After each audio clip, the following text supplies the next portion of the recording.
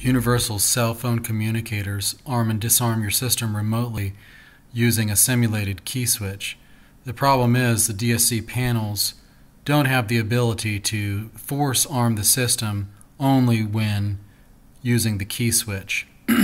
So in order to make your system arm remotely, if one of your zones is open, you have to set all of your zones to force arm.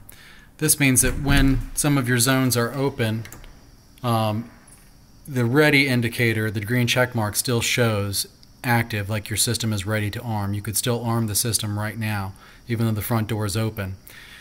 In order to allow you to still see which zones are open, though, you can set the keypad to automatically scroll all through all the list of all the open zones when there are any zones open.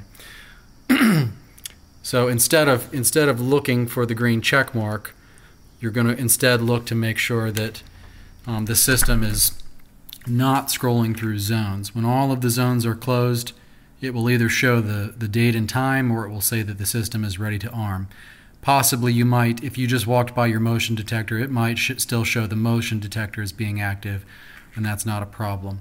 So this is the only way to really have the ability to remotely arm your system without fail every time, even if you forget and leave a window or open or a door cracked.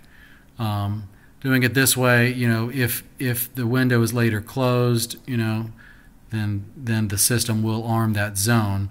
But if you go on vacation and forget to arm your system and forget to close a window or door, you'll still be able to arm the system. It's just that zone will be open.